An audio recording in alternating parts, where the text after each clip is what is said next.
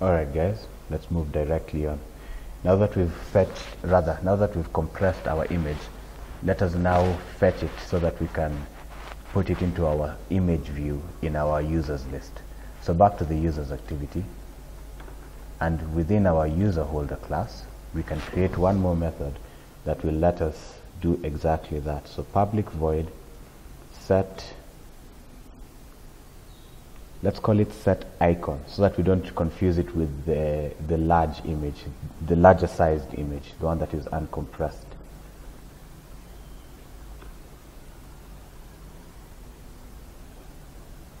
And this method will take in a string compressed image. Then I'll make a variable for that circle image view. Avatar is equals to view dot find view by id r dot id dot avatar.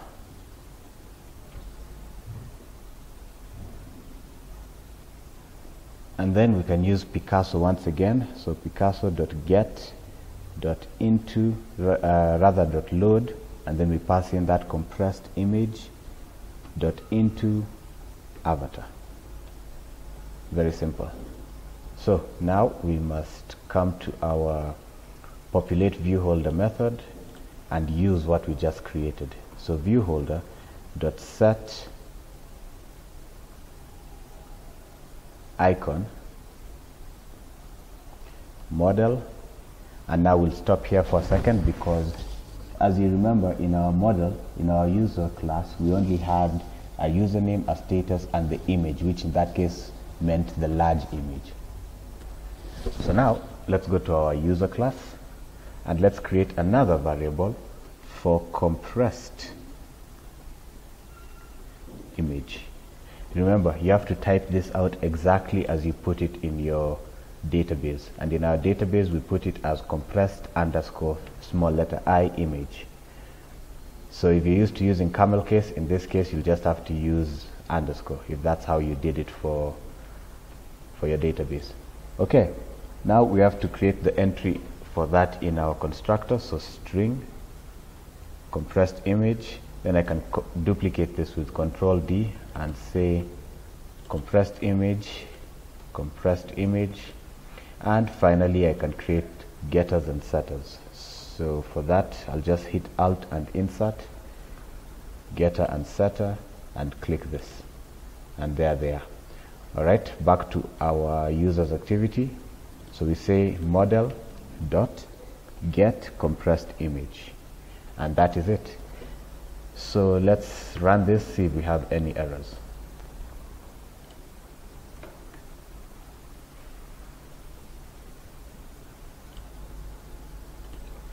Alright, there it is running. Now let's go to users, and there we go. First time lucky, it worked perfectly.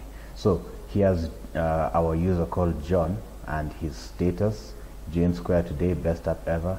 And you can see also William's status is showing join square yesterday.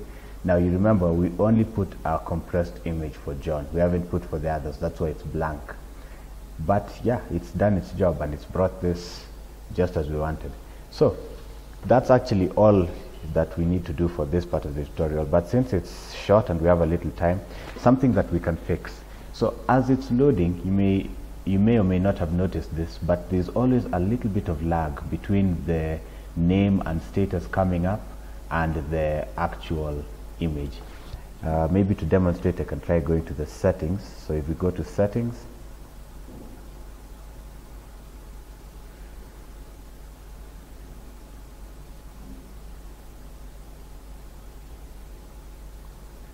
again, it may have been a bit too quick, but on my end there's a bit of a lag between the image showing up and the rest of the data. But that's because the image will naturally have a larger size, even if we compress it or crop it, whatever we do. So what we can do is we can come to our settings activity first and go to the avatar. So here it is, here's the avatar. Just here it is, control and click, and we can go to the Picasso where we used Picasso to load it. So we say picasso.get.load into avatar.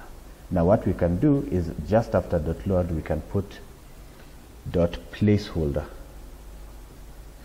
and say r.drawable.nif, which is no image found, which is this little image.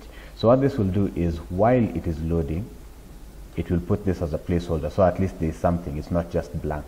So I'm going to take that exact same thing to users, picasso.get.load.placeholder r.drawable.nif. Okay, now it's rare to have such a nice, short and quick tutorial, so I'm going to just end there and we'll continue with the next thing in the next one. Thank you very much.